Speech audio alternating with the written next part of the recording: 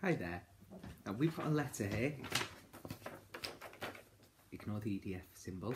From a Laura Smythe, who says, "Dear Mike, my name is Laura, and I'm hoping to go back and do a business management and Urdu degree at the University of Lincoln. That's nice. I'm hoping one day to move to India in order to learn all about the business system over there. However, it's getting close to Christmas, and I'm rather concerned that despite our colonial efforts, the people of India haven't accepted our Lord and Saviour Jesus Christ into their heart. What I want before I go is to make sure that I feel super Christmassy. Do you know any new Christmas songs?"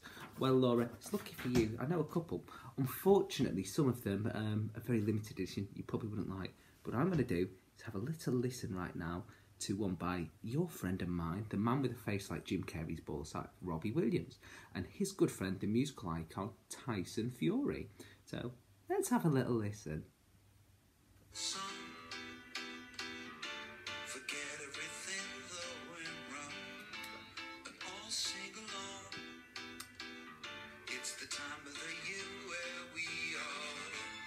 Now, I've already been implored to forget everything that I've heard and to sing along, neither of which I'm going to be able to do.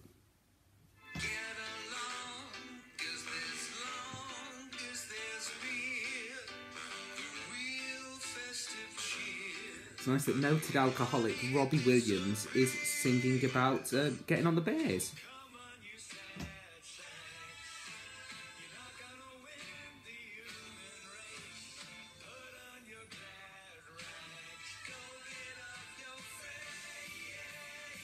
This is worrying. A man with noted substance abuse problems and a man who gets punched in the face for a living, imploring us to get off our face. We don't have a bad Sharon at the office either.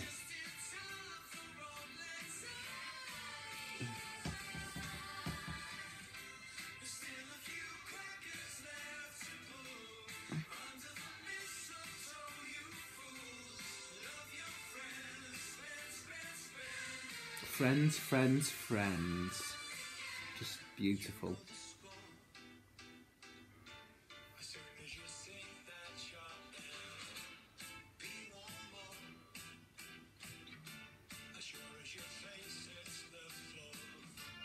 As sure as your face hits the floor. And why do they keep calling me a sad sack?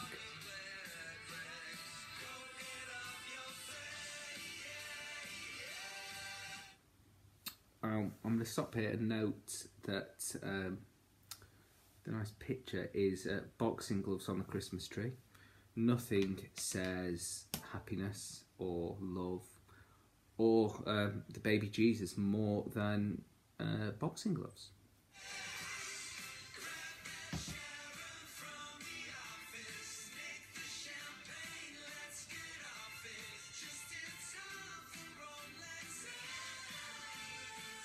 Just in time for Old Lang Syne. How long's this party?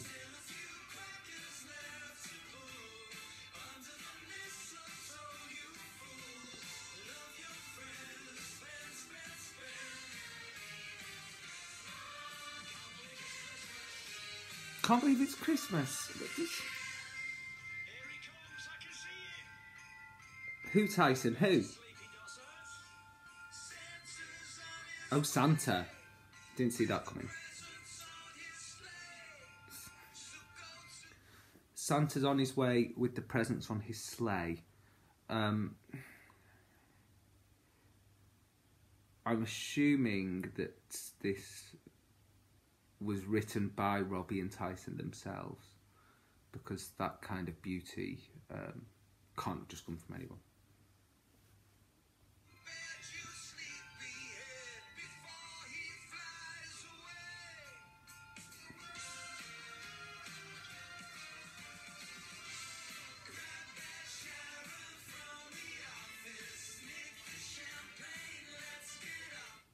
I'm a bit confused because they've just told us to get to bed before Santa flies away.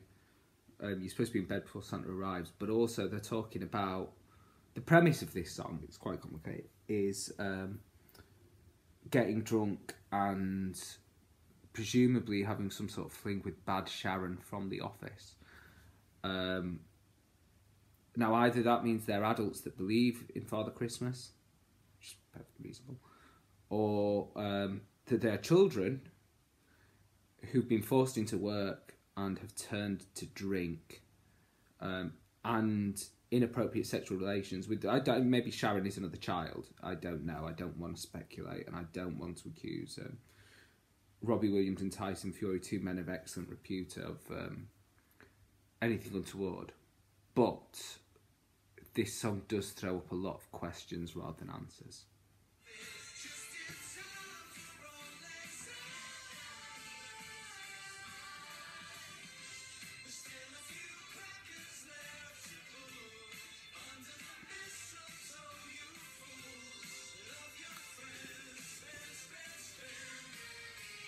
In this song, I've been called a fool, a sleepy dosshead, and a sad sack.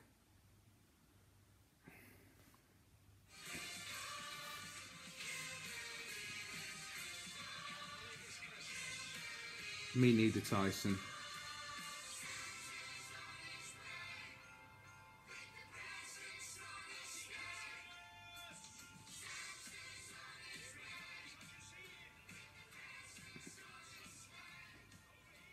That's not Santa, Tyson.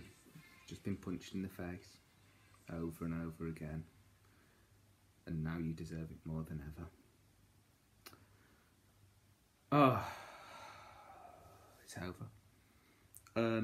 Not the song, I mean the concept of Christmas is dead, obsolete.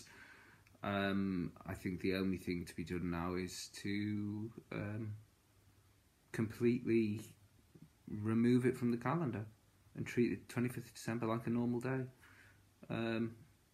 So maybe Robbie and Tyson have done us a favour there with, saving a bit of money and getting people to work harder.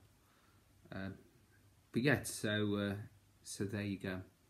I've listened to that song, so nobody else has to.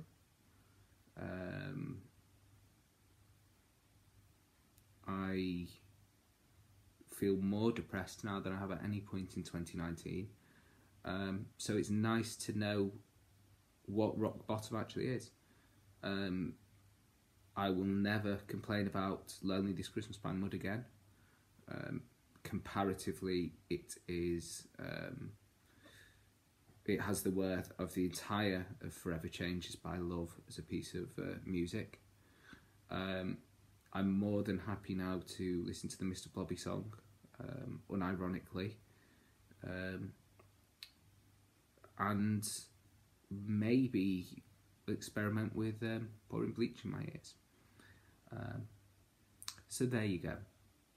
There's a little Christmas update for you. I hope you enjoyed it. And Merry Christmas, sad sacks.